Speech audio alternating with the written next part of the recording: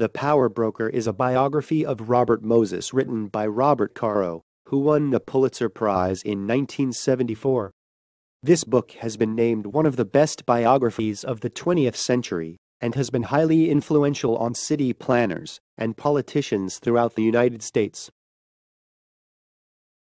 Robert Caro was financially challenged when he wrote this biography.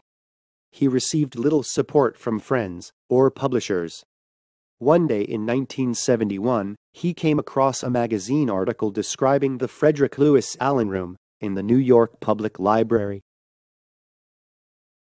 It said that the only requirement for admission was a contract from a publisher and that its 11 resident writers were allowed to keep books and other research materials at their desks.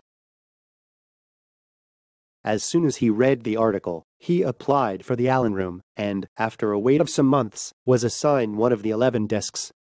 These writers provided more for him than merely the glow of their names.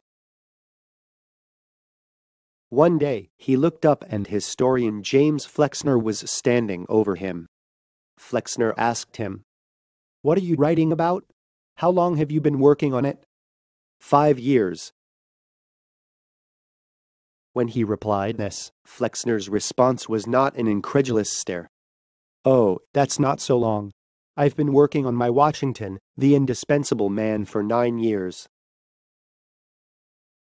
The next day he was asked the same question by Joe Lash, and Lash, who heard his answer, said, "Eleanor and Franklin took me 7 years. Hearing these two men, he had wiped away 5 years of doubt.